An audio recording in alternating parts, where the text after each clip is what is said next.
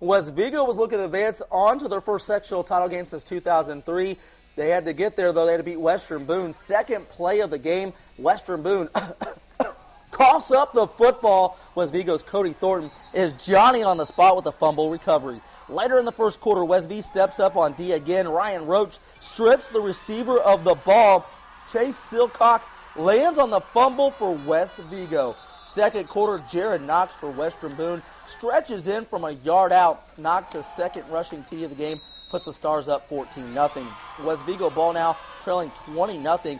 Vikings QB Lance Garrett hits Dylan App on the screen.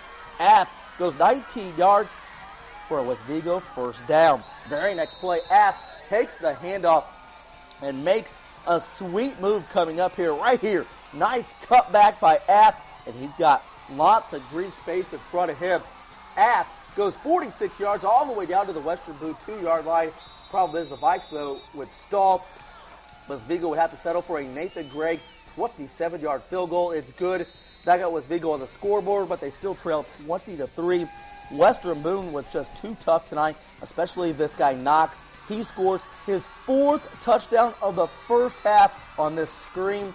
Western Boone wins big, 47-3. I know it was a tough way to see their season end, but it was a good season for this Vikings team. They return West Vigo to a very competitive level again.